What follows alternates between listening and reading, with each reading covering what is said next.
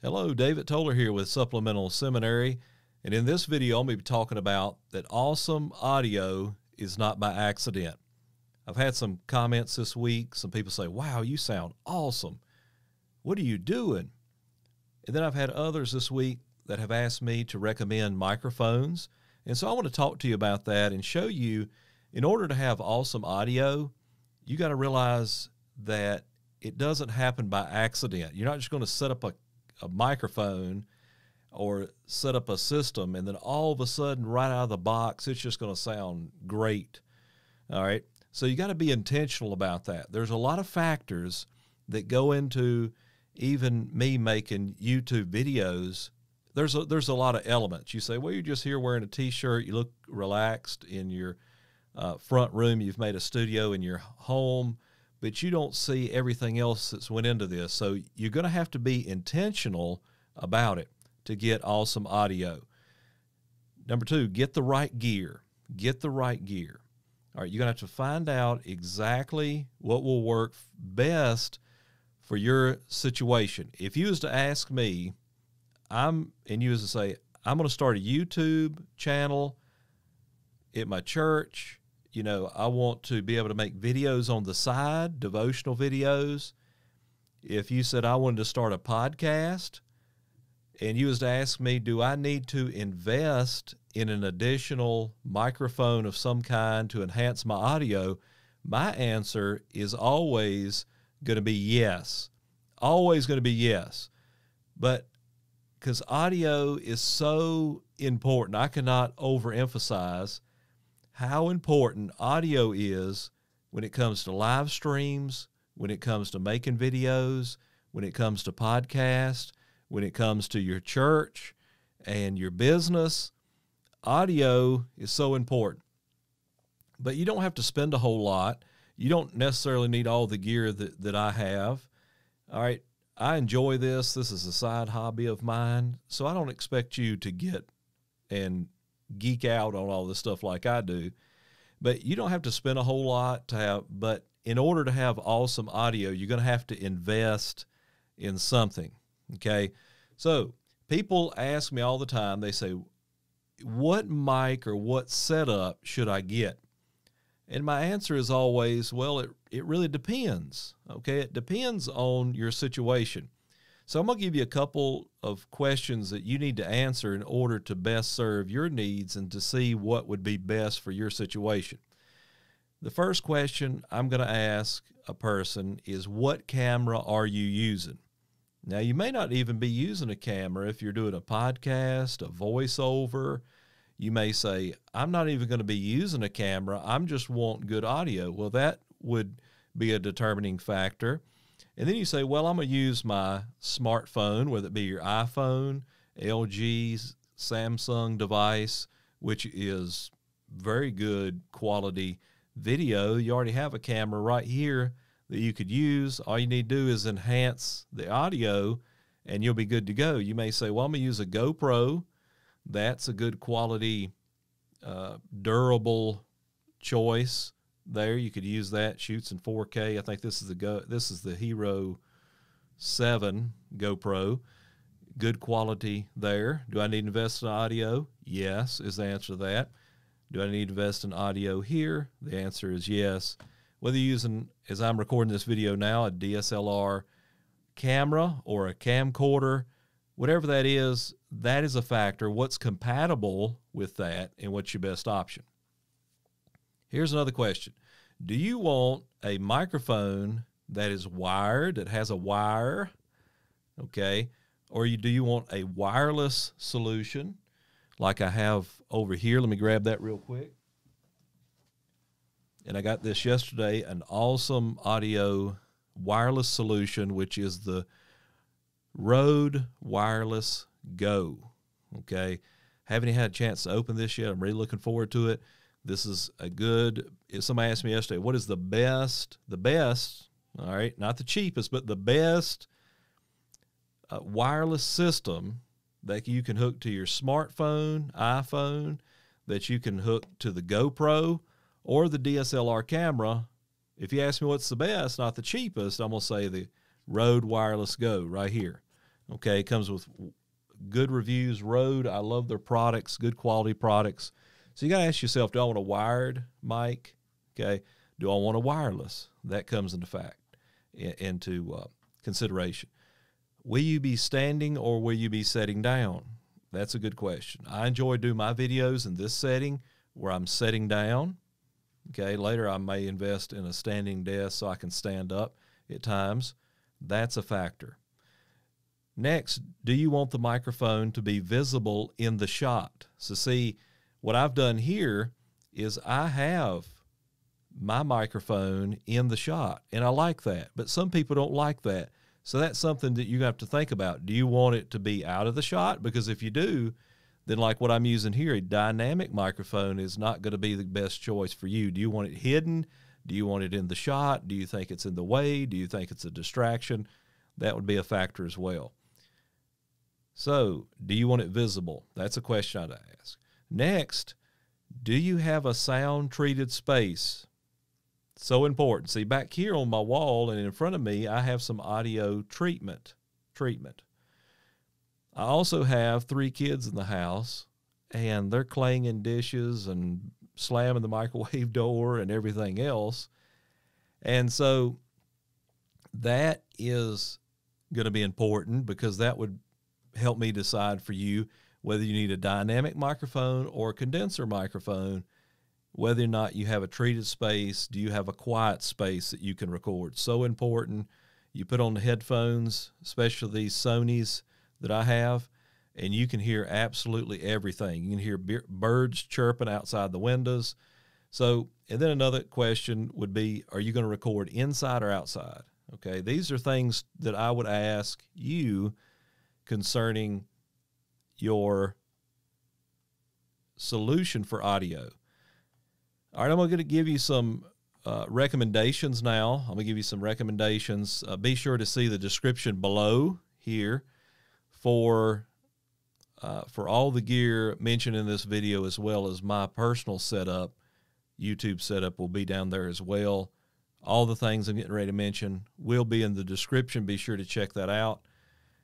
If you haven't already, would you hit the like button and consider subscribing in order to keep up with me for future videos on church audio, video, live streams, websites, and all other tech-related content. So with that out of the way, let's get into it.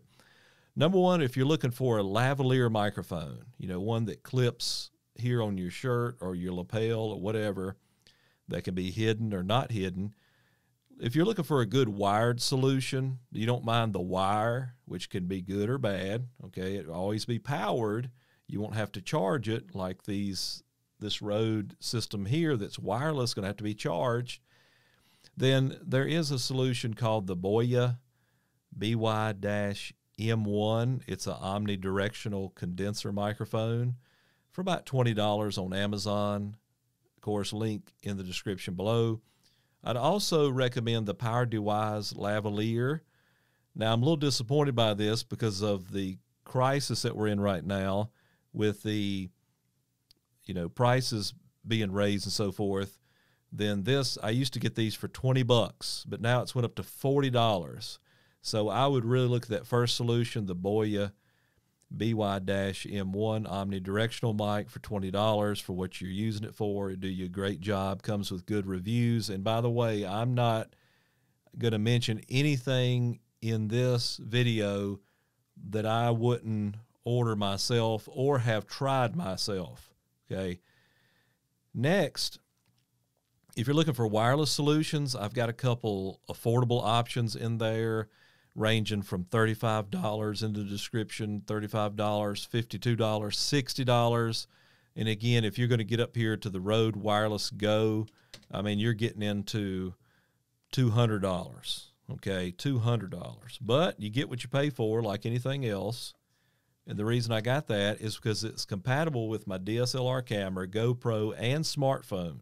So, but if I would just had my smartphone, I'd probably more than likely, well, I don't know, maybe went with something else, who knows. Next, let's get into USB microphones. And by USB, I mean they plug directly into your computer. They do not need an audio interface. USB microphones.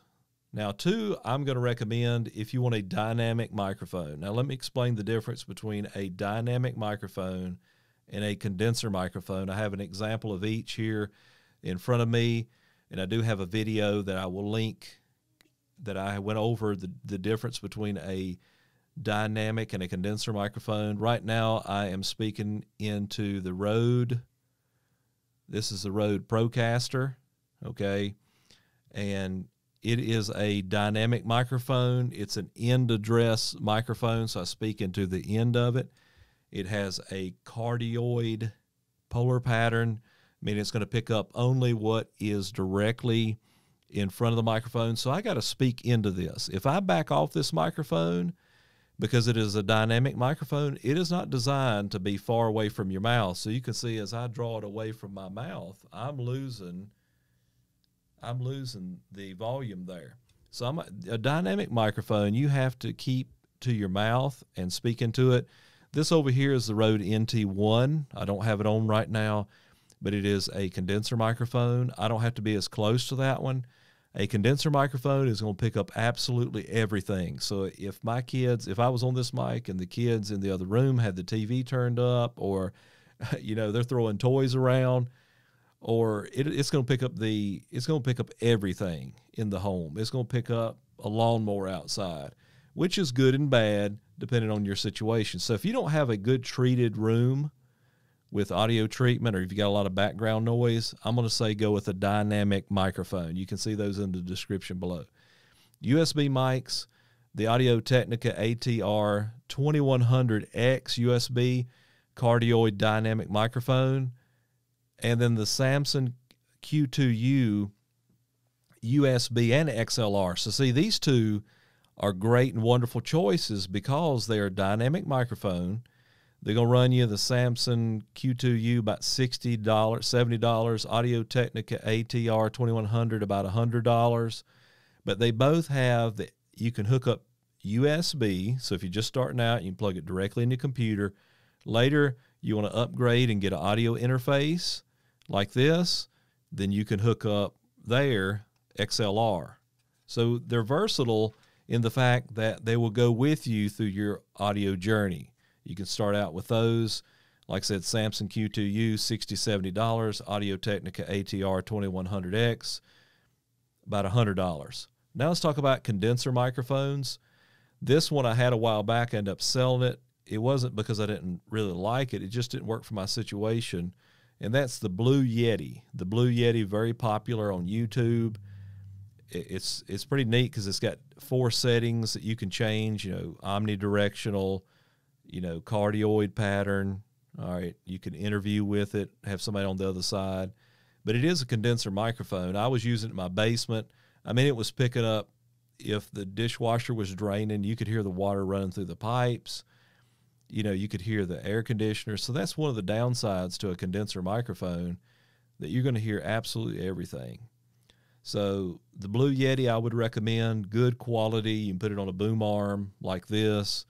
You can set it in front of your desk. It can be in or out of the shot. Very versatile. About $120, $130 there. I also would recommend the Rode, any type of Rode products. I love Rode products. They're good quality, high quality products. Work great. Something you really feel like, you got something substantial that you're holding, something valuable. It would be the Rode NT USB. All right, this can be a cardioid condenser microphone. Run you about $200 if you're just looking in the USB realm there. Now let's get to XLR microphones. XLR, the 3 prongs that you have here that I'm speaking into right now. Let's talk about dynamic microphones. I want to mention that you will need an audio interface for these, which in the description I have some that I recommend that you can get an audio interface. And the audio interface takes XLR, your XLR microphone, and the hookup to the audio interface, then USB to your computer. Okay, so you need audio interface. So see the recommendations below. Dynamic microphone, I would go again. See, that went with you, as I mentioned before, the Audio-Technica ATR 2100X USB. but also XLR, okay? So now you can upgrade there. Again, the Samson Q2U, you can use that. If you really want to get into some other microphones, the Shure, you can't go wrong here. Good, durable, it stood the test of time. The Shure SM58, all right, that's a dynamic microphone. You've seen these, a vocal microphone. Then you have the SM57. That, if I had the choice between the two, I'd get the SM58. The SM57, I guess for the looks and for the, I mean, it is a dynamic microphone, but then too, it's really used for instruments. I mean, but you may have one at your church sitting in a drawer somewhere, is the reason I put these in here. You may have one you upgraded at your church, or you could borrow, you know, and you could use it. So at SM58, at SM57, I'd recommend the Rode Pod Mic. That is a dynamic microphone by Rode. I would watch more reviews on it to see about, you know, picking up semblance, those S's, and picking up a lot of that, I noticed. So I would recommend you do your homework on the Rode Pod Mic. But then again, it's a dynamic microphone. It's about a miniature one of these, and, you know, it's small. Some people like it because of that. It doesn't sound as good as the Rode Procaster I'm speaking into right now, in my opinion, but it's $99. Right now, if you want sound like I'm having right now, this is the Rode Procaster. It's a dynamic broadcast microphone. Run you about $230 just for the microphone on Amazon. But if you use it, I want to recommend that you get a cloud lifter, and that is so you can boost the signal on these dynamic microphones. This is a cloud lifter. Let me explain what this is. You have the dynamic microphone. A dynamic microphone, especially this one, is very gain hungry. It is very passive. It doesn't give out a lot. It doesn't have a lot of oomph and power, if you will. So you have to go to the cloud lifter, because when I first got this microphone, I thought, man, this thing's a dud. But I had to get a cloud lifter here in order to boost this microphone by 25 decibels. All right, it's very gain hungry. Takes a lot to really drive it home and so forth. So you got to have a cloud lifter. Again, if you go with the industry standard for radio, you're talking about the Shure SM7B dynamic microphone, very popular on YouTube, very popular when it comes to radio. That's a $400 microphone, very expensive. $400 just for the microphone. Did you hear me?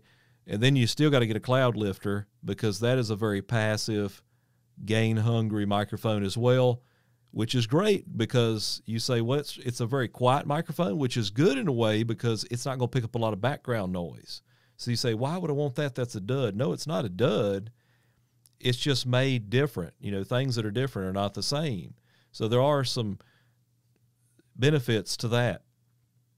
So you got the Rode Procaster, you got the Shure SM7B cardioid dynamic microphone. We talked about the cloud lifter. Again, if you're looking for a condenser microphone that's XLR, I'd recommend the Audio-Technica AT2020, $99 XLR microphone. Has a great tone. I haven't owned this personally, but I've heard other people review it, and I think it sounds great. $99 Audio-Technica AT2020. Links in the description. Then there's the Stellar X2 large diaphragm cardioid condenser microphone. I actually have one of those right here. They don't sell these on Amazon, this particular one. This is the vintage model. So if you would go with TechZone Audio right here, audio products, the Stellar, go with the vintage. Get the vintage. I had to get this from the actual website. Get the vintage model. I think it's much better, and of course, you're going to pay more for it. The regular one's about $200. The vintage model will cost you around $250. Now, if you don't want to go wrong with a condenser XLR microphone that you can keep, hey, the reviews are excellent everywhere you go, then you want to go with this microphone, which is the Rode NT1. Again, not the Rode NT1A. I would not suggest that. That's the anniversary edition. Get the regular Rode NT1, great condenser microphone, run you about $260. Comes with this Rycote shock mount, okay, here, and the pop filter are on both two-sided there. Great, good, good quality. Can't go wrong there. I haven't regretted it.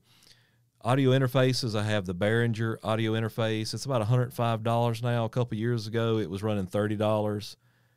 I wouldn't get that. I'd get the Focusrite. I did put that in the links in the description, but I wouldn't personally buy it. Some people ask about it, so I put it in there. But I'd get the Focusrite Scarlett Solo 3rd Gen USB audio interface, about $110. So what you get a Behringer for, don't waste your money. Get a Focusrite. Or go with the Motu M2 and about $170. You can't go wrong there. Or if you want the ultimate setup, if you want to know how I sound like I do right now, of course it's intentional and it didn't happen by accident, then you're going to want to speak into right now. You are hearing the audio from the Rode Procaster, okay, Rode Procaster going into the Rode Caster Pro, all right, with the effects on here, and I'm doing real-time audio processing right now, nothing in post, nothing extra. I got a compressor going, I got a de-esser going, high-pass filter, aural exciter. I've got the big bottom going on right now. I have all that put in here. I will not have to do anything. We're doing this on the fly in real time. If you want to sound like this, go with this setup. I've had so many comments about this microphone. I love this microphone. If I was broke, I'd probably sell the rest of them first because, listen, this is the Rode Procaster going into the Rode Caster Pro. That's confusing, isn't it? Into my computer, recording with OBS, and I'm getting great sound audio. So trust that helped you. Kind of a long video, a lot of recommendations. Wanted to talk about it and remind you that awesome audio doesn't come by accident. You got to be intentional about it. You got to learn about your microphone. You've got to learn about audio. What's the difference between the two? How to speak into them. Is it an end address or a side address? What kind of polar pattern does it have? Does it require phantom power? We'll go through all this. I'll help you. If you need help and you want me to recommend something, leave me a comment below. If this helped you or you want to share it with somebody else, I'd greatly appreciate it. And before you leave, would you consider subscribing, liking the video, leave me a comment. If you need help, hey, I'd be glad to talk with you and recommend for your situation, whether it be you say, I got a small budget, I can help you with that too. You say a lot of these out of my range, I just need something to get by. There's other options. This is not an exhaustive. These are just ones that I think are good quality microphones. There's a lot of other ones out there. Hey, good affordable ones, but get your audio right. Learn about that. Let me help you. Subscribe to this channel, and I'll be glad to work with you on the audio so you can sound awesome. All right, until next time, we'll see you in the next video.